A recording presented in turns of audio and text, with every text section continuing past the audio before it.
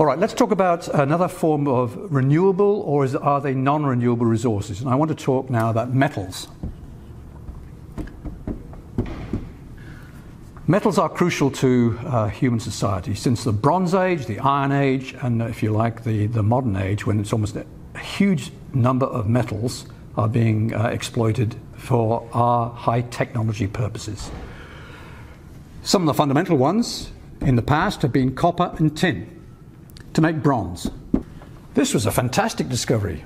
If you're a group of people using wooden spears and bows and arrows, the arrival of somebody with a bronze axe or a spear is bad news for you, and it's better you just surrender and say, okay, we're done.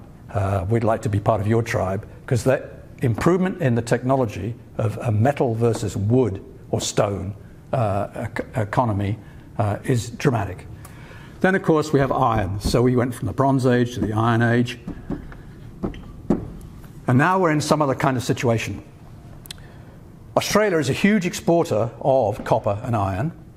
Historically, it's had major exports of tin as well. But copper and iron, we're still doing this. As you know, we export large amounts of these metals to other countries. So they're taking advantage of the availability of the resource in our country to support the infrastructure they have in their countries. So it's a global issue. This is not localized anymore, it's global. And a lot of this, you could say, fundamentally, surely we're going to run out of this. Eventually, we'll have mined the whole of the Pilbara. There'll be a big hole. We've got plenty of big holes around where we've taken copper out of the ground, in many parts of Australia, and certainly in the world. So is this in any way a renewable resource? Is it generating itself? To some degree, we could say, well, at the rate of current extraction of iron from iron oxides from the Pilbara, it's going to last several hundred years. I'm not going to be around. You're not going to be around. In fact, you could use the argument that's often used by old people. They could say, well, what's posterity ever done for me? I don't care. I would like my shares, stock market, my pensioned lifestyle to sustain itself for a few more years, and then it's not my problem.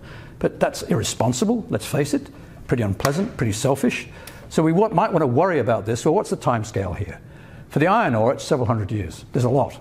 Nevertheless, the rate at which we're using it, and it's increasing, when I say we, the world is using it, eventually you can't consider digging something out of the ground, which took a long time to generate, to make, to store, to withstand the rate at which we can remove it. So in this sense, this is like a non-renewable energy source. Here we're talking about a material.